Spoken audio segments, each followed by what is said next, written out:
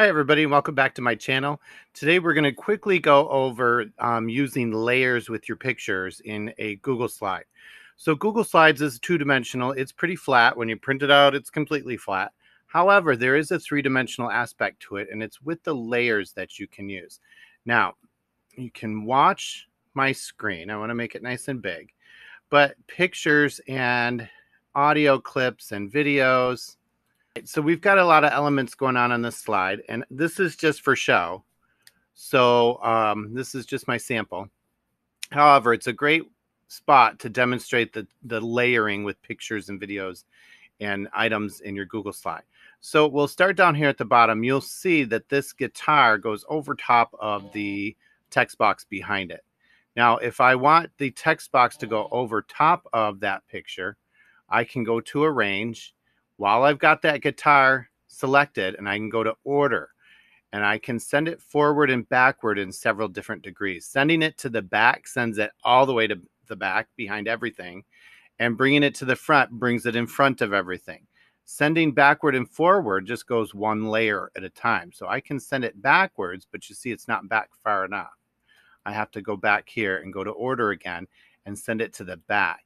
And this time you'll see that now my picture is behind that text box. It actually makes it very difficult to click on that picture, as you can see. So sometimes you have to move your text box out of the way to get your guitar back and get it into the spot you want, where the words go over top of it. Now this is a dark one. See, again, the selection then becomes miserable. Now this picture is over top of that guitar, and I can send this guitar forward one layer, and let's see, bring it forward one layer, and that's not enough. So I'm going to bring it forward again and again, and there. Now it's in front of the music symbol. So there's several layers going on this this Google Slide. Now the video is in front of my title box, so if I want that to go behind, I'm going to send it backwards and send it backwards and send it backwards. Sometimes this can get tedious when there's a lot of layers on a slide. And now it's behind the text box.